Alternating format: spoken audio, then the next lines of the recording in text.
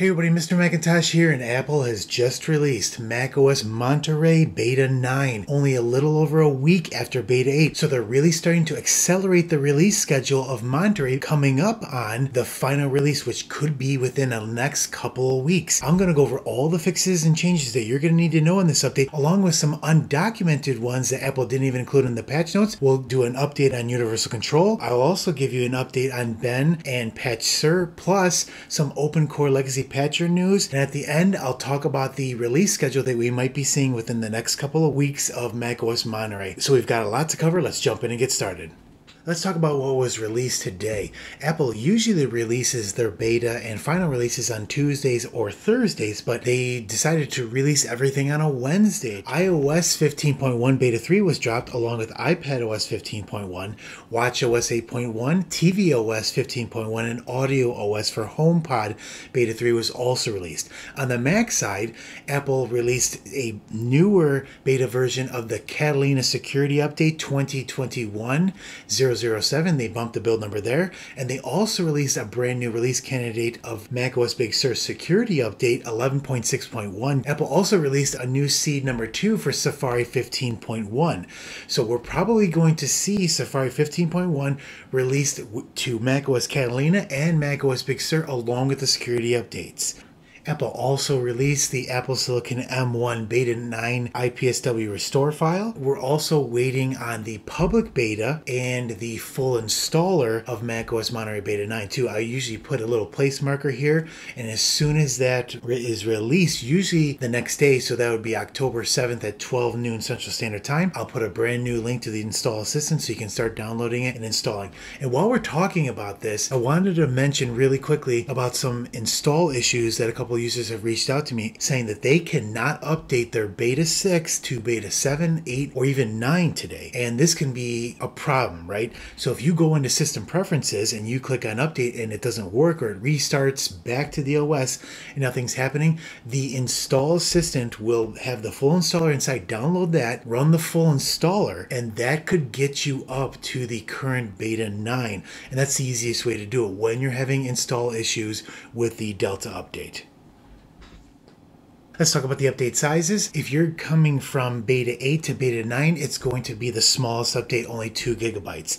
If you're coming from Beta 7, 2.2, and Beta 6, 2.6. Now keep in mind, again, a couple of you reached out in the comments and said, hey, wait a minute, my update size is bigger. So let's take a quick peek at that. If you have the macOS Monterey in here, it'll show you the initial size. So the initial size for this is 2.05 gigabytes for my Beta 8 to Beta 9 update, for the Delta update. But once you click install now, it shows you the total size of the update once it takes a scan of the system. So you can see here it's 2.75 gigabytes. So when you take a look at the size of the update, this is probably the one that you want to keep an eye on, because this is how much it is actually downloading from Apple's software update server. So keep an eye on that. The Apple Silicon M1 firmware was also updated to 74294092.0.5, and for Intel T2 Max, the Bridge OS was updated to 19.16.10.542.5.1. And then finally, there was a Safari update. macOS Monterey gets Safari 15.1, so it was updated to 17.612.291.1. Let's hop over to the Mac Mini M1 to take a look at the details of the update. The build number was updated to 21A5543B. Now let's talk about how long it takes to install Beta 9 update. Now this update, as I mentioned before, was updated from Beta 8 to Beta 9. So the part where it says preparing, that took 13 minutes, even though it said it was going to take around 30. And the install time when it rebooted to the installer with the progress bar and the Apple logo took 19 minutes. Total time from preparing to installing to a usable desktop, 32 minutes. And again, that's on one of the fastest M1 Macs available. Let's give a quick update on Universal Control. We're still waiting. It is not in Beta 9. I'm hoping we'll get it soon before the final launch, but we haven't heard anything from Apple. They've removed all references to Universal Control in the patch notes. We haven't seen anything since around Beta 5. It's possible that it might not be ready for the final version of macOS Monterey. It might be released in, for example, 12.0.1, or if Apple goes to 12.1, 1 or later. So we'll have to keep an eye on that. Again, no word from Apple. Now, what's interesting is I still have it in here. I did that workaround with the feature flags folder in library preferences. So when we go into displays, I can click add displays, and I still have that advanced button where I can click on that and see these options here. But if I remove that and reboot, it's not going to show up in here. So all I have the options to do is mirror or extend my display to my T2 Mac Mini or my iPad. And again, even when you go into the iPad, you can see in here that normally you used to be able to go into the settings and then click AirPlay and handoff here and toggle the handoff off and on and see the universal control settings. That's not on that. And this iPad is on iOS 15.1 Beta 3. So again, it's on the latest version that was released today, and there's no options for universal control in here yet. So again, I'll keep a close eye on this, and hopefully we'll get some news soon from Apple. Now let's talk about the Beta 9 features and changes and fixes. There's only one change in the Beta 8 to Beta 9 patch notes that Apple provided, and that has to do with the Apple App Store or the Mac App Store, and something about an unfinished property no longer returns a certain result. So nothing that most people would be even concerned about. So let's talk about something that we would be concerned about, and that is monitor issues. So as soon as Beta 8 was released, there was a lot of users on Reddit that were reporting problems with external monitors, and you can see the poster here mentions right away, like, hey, I updated to Beta 8 and I do not have any monitor support.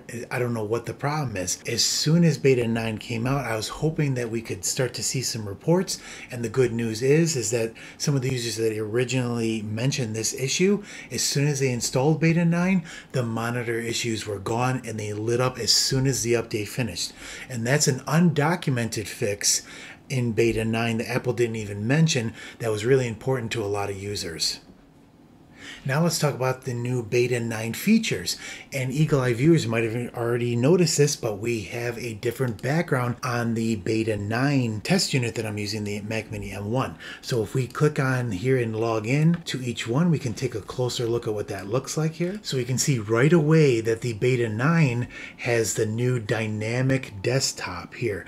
And you can click on the Monterey graphic here and leave it on dynamic, so it'll change throughout the day. It'll turn darker during the night and bright during the day. So in the daytime it'll be the light, so like this. In the nighttime it'll turn full dark like this.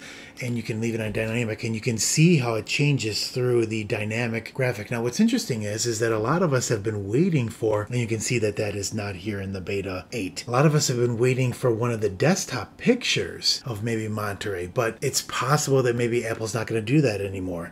The fact that they added the dynamic Monterey graphic here means that maybe they're changing it up a little bit. I hope they do, because I really enjoy these pictures, and I know a lot of other people do. They've had these pictures for a pretty long time now. There is one enterprise change in macOS Monterey Beta 9 that revolves around remote locks and new user accounts. So you want to take a look at that. I can't give the full statement because it's behind a login for Appleseed members only. So you'll definitely want to log in and take a look at that and see the full description for that change there. Let's go over the benchmarks from Beta 8 to Beta 9 on this Mac Mini M1. The Beta 8 benchmark for single core was 1751 and the multi-core was 7748, and on Beta 9 it was 1746 to 7690. So again, very close. We're only looking for large discrepancies when we're doing these. They should be very close from beta to beta update. Now let's talk about some unsupported Mac patcher news. The first thing I wanted to cover was Patched Sur. I mentioned in the Beta 8 video that Ben was having some problems and Patched Sur was offline. The good news is, in that time, Ben has returned. He's reached out to me and said Patched Sur is going to be returning. It's going to be coming back up on GitHub soon. Don't download it from any of these sites like macupdate.com or Softpedia. Make sure that it always comes from Ben's page or the GitHub page. This is the official page. So as soon as I get an update from Ben on what's going to happen next, we'll be able to have a path forward for Patched Sur. So that's some good news, and I'm glad you're back, Ben. It's great to hear from you. Now let's talk about some OpenCore legacy patcher news. A lot of you have reached out and said, hey, wait a minute, the video that you just put out, my ultimate guide, was using 0.2.4. And when 0.2.5 came out, the menu system changed a little bit. For macOS Big Sur, it's okay to run the 0.2.4 version because it's working fine. Now, if you wanted to jump to 0.2.5, I will be covering that soon. But even before I can cover that, the work is continuing on the latest version, 0.3.0. So most likely I'm going to jump right to this. That should include all the changes in 0.2.5, so we'll be able to stay up to date. Now, one of the most important things to know about this is that the changes for macOS Monterey, and that is we've got Bluetooth, we've got Wi-Fi, we've got accelerated graphics, and even for Big Sur and Monterey, we can run AMFI or Apple Mobile File Integrity. What's great about 0.25 and newer, it is enabled by default now if we have to install the accelerated driver patches. So that's really great news. I also wanted to touch on a really important feature coming up in macOS Monterey, and that's AirPlay 2. A lot of you reached out and said, I want to use my 2015 iMac or my 2014 Mac Mini that's compatible with macOS Monterey, but it doesn't work as an AirPlay receiver because it's not included in the supported model list. Well, guess what? That's already been covered and fixed by OpenCore Legacy Patcher. So if you click on this option right here, where it says if you want to run OpenCore Legacy Patcher on a native Mac, please toggle Allow OpenCore on native models. So what that means is that even if your Mac is supported, you can install or boot off of OpenCore Legacy Patcher and run that older Mac that's still Monterey compatible with AirPlay 2. So you could turn on that 2015 iMac as an AirPlay 2 extended wireless monitor, or even that Mac Mini connected to a monitor and use that as a second wireless monitor. And you can go all the way back to 2011 iMac, for example, if you really wanted to use that as a wireless monitor. And that's the beauty of OpenCore Legacy Patcher. Before we get to the release schedule that I wanted to talk about for macOS Monterey, I wanted to highlight that OpenCore Legacy Patcher and my videos were highlighted in a Lifehacker article, which was really cool. So if we go to Lifehacker, I'll include a link in the description if I want to read the article. It talks about how to install the latest macOS on an unsupported Mac. Your aging Mac can still run macOS Big Sur and macOS Monterey Beta. It's a really nice article that goes over OpenCore Legacy Patcher and why older Macs are not supported, and it includes my videos that talk about how to install OpenCore Legacy Patcher with Big Sur and macOS Monterey. So I thought that was really cool. Again, I'll put that link in the description. Let's talk about the release schedule of macOS Monterey here. We are Beta 9 and we're on October 7th. So if you think about it, we could see an RC release the week of the 11th here, or even the week of the 18th. We could even see an invite go out to the press for the new MacBook Pros and macOS Monterey here on the 12th or the 19th for next week on the 26th. So we could have the event on the 19th or the 26th here. And usually when that happens, the operating system itself is released 2 days later. That's what happened with Big Sur. M1 Max was announced on 2 days later. It was released on a Thursday on the 12th. So it's going to be interesting to see. We are coming up really quick here for Monterey, and we might see a release within the next 2 or 3 weeks. So again, I'll keep you updated with all the latest information as soon as it comes out, and I hope you enjoyed this video. If you did, give it a thumbs up or a share. I would really appreciate it. If you want to see more videos like this in the future, click on that subscribe button, and if you're already a subscriber, I truly appreciate you, and we'll catch you in the next video. Thank you. All right, let's have a look at some of these comments here. No external displays are working on Beta 8. Any workaround? Data public launch. Have you not noticed there's a T in Monterey? Monterey?